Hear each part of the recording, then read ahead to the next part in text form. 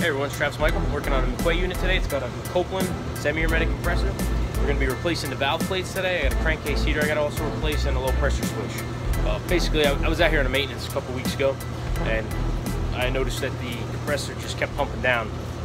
You know, these type of systems, they utilize pump down cycle, which is a liquid line solenoid valve that closes, the compressor runs until the low pressure switch opens. And basically what was happening, it was a low load day. It wasn't never calling for the compressor to run, and this thing was banging on about every 15 minutes. So what I did was I did a pump down test. I closed my suction valve and I bypassed the low pressure switch to basically make it pump down to almost zero, and then I shut it off.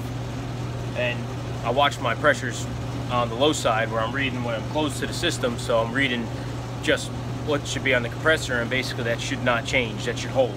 And I could just watch it creep up, you know, like I said, about every 15 minutes it would come back on. So it means 15 minutes it passed that threshold for the low pressure switch to start the pump down cycle again. And like I said, this is going on, you know, 4 to 6 times an hour basically. So I recommend it to my customer that we just replace all the valve plates on it. You know, it could only be a problem with one, it could be a problem with each of them, but you know, best case scenario is instead of digging into it, taking the heads off, seeing what's happening, and then coming back, we'll just get all three and we'll just replace everything. So let's get into it. I set up my reclaim rig here. A lot of guys probably wouldn't even bother. You know, you valve the compressor off. How much refrigerant's really in the compressor?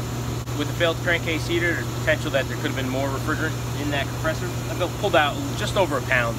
You know, I mean, it's the right thing to do. You take out the refrigerant and then you can put it back in, and then you're not venting into the atmosphere. Here I got our 3 new valve plates, and only one I got an unloader on, so just be mindful when you're ordering these to make sure how many unloaders you have. So we got 1 unloader valve plate, 1 non-unloader, and 1 non-unloader. And I just popped this one open and see what we got. You got some new gaskets, the valve plates in there wrapped in plastic. Ooh, gave me a sticker too.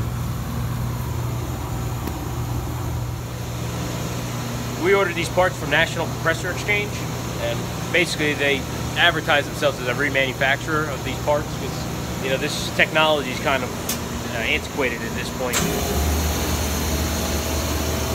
Most systems are going to have scroll compressors in them, at least in you know, comfort cooling.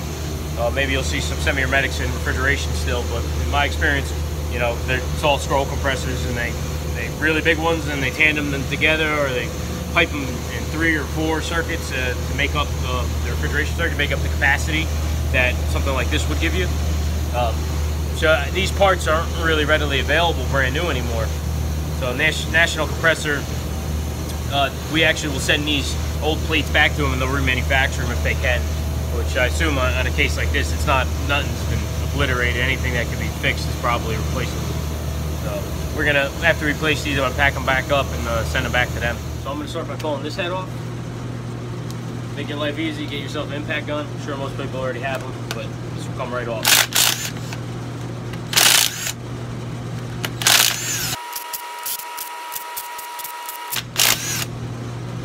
Now I don't need to take this pressure switch off because this whole head's gonna come off. I can leave it on there and I can still do the work I gotta do. I always like to just leave 1 bolt in. I get all the other bolts out.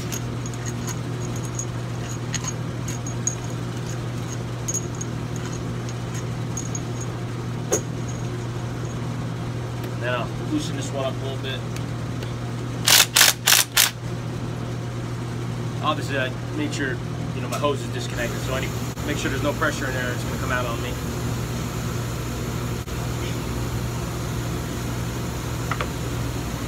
Very gently, you just tap it and it should come free. Just like that.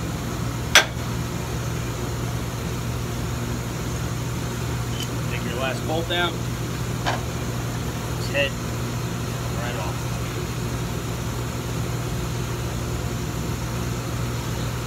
This I'll do one at a time.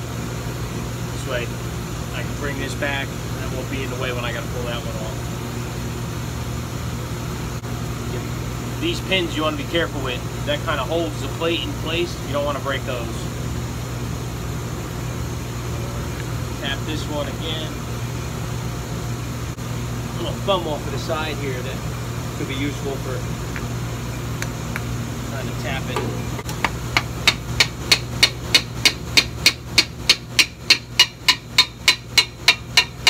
Sweet. Like I said, just slightly though. You don't want to break anything. You should be able to work it off.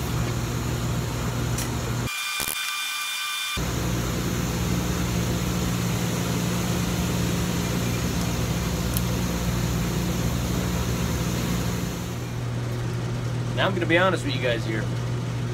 I don't exactly know 100% on what is what, how everything works here. I'm pretty sure I have a good understanding of it. And basically, to me, it looks like your suction gas comes through here. Looks like your suction gas is going to come through here to put us into these valve plates. Basically what happens is that when it's pulling, the compressor's pulling, this suction valve, this plate is going to pull in, and it's going to allow gas to come through this section here. And then it's going to get compressed, and it's going to come out, and this is kind of like spring loaded. And the discharge is going to go out, and that's going to pull you out on the top side of the head here. And then it will leave the plate and go back into the compressor through this slot here, which is here. Now, if I'm explaining this wrong, I'd love some of the other guys who are more experienced with working on this stuff to maybe tune in, you know, or down below, leave a comment and, you know, tell me if I'm wrong and let me know. This way we can help other people, you know what I'm saying? But that's basically what I'm seeing here. Suction gas comes in, this gets depressed as it's sucking down. When the piston drives up, increase the pressure, opens this spring-loaded valve, comes out to the top side of the plate through these slots, and then goes back into the compressor through the discharger. So I have all new pieces like this, all new gaskets. So what I'm going to do next is I'm just going to clean up any. It actually came off pretty nicely, but there's a little bit of material here. I'm going to use a razor blade, just try to clean it off a little bit.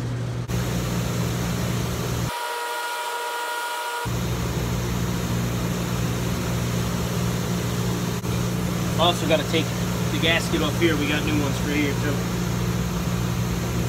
Let's see how that comes off. This one looks like it's on there pretty good.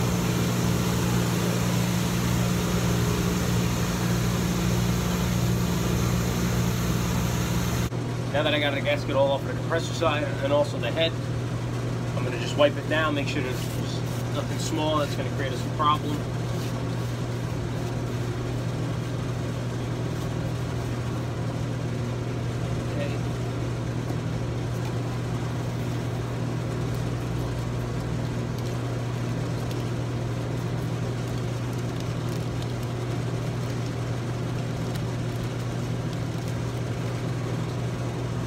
Got our new, I'm going to call these our suction valves or suction plates. So little tabs that they just sit on right there. Put them in place. It looks like they're symmetrical, identical. There's no correct way to orientate them. It's just universal.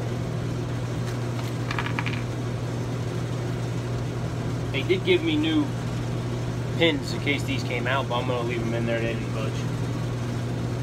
I'm going to just put a little oil on this gasket. Good general practice, just kind of get a good little light layer of oil all over it to make it a little wet. It's gonna seal up much better if we do that. You can use refrigeration oil.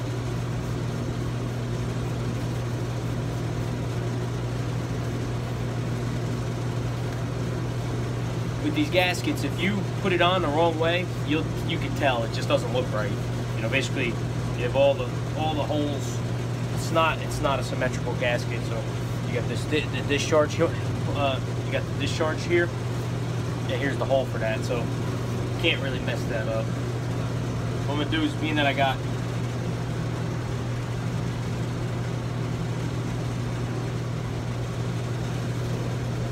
the one side, just want to get a little bit on the other side.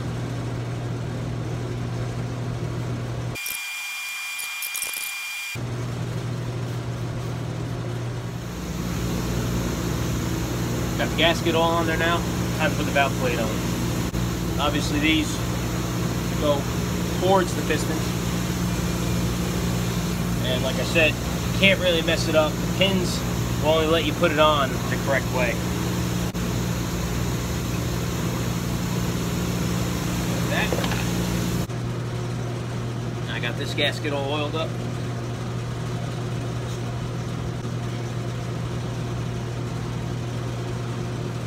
Just gonna set it in place. Same thing, get it right on the pins, and it'll line up perfectly. I did end up disconnecting that high pressure switch because the gasket was stuck on there so pretty bad that I wanted to put it on the bench and clean it up better. So I ended up taking the high pressure switch off, which no big deal. I'll just reattach it now.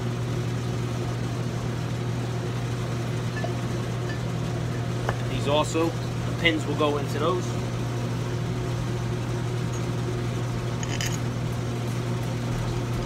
Get a little ball hand tight and let go. That's it. Throw the rest of the bolts in.